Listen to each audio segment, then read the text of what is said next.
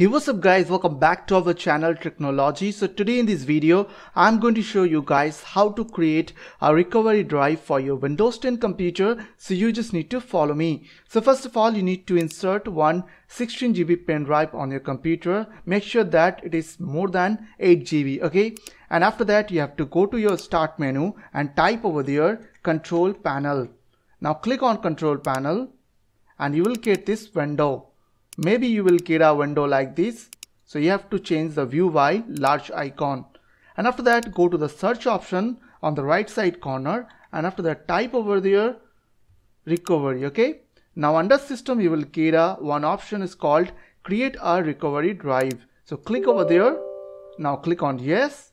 And you will get a window like this. So make sure that you have checked this option.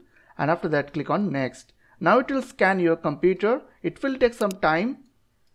So you have to wait for few seconds. After scanning will done, you will get an option like this. So if you don't know which one is your USB drive, then just go to your My Computer again and check your drive later. This one is my USB pen drive, which is H. So as you can see, H is showing over there. So I will select that USB drive and click on next. After that, it's showing like it will delete all your data under pen drive. So make sure that you have backup all your data on another drive, okay? And after that, click on create.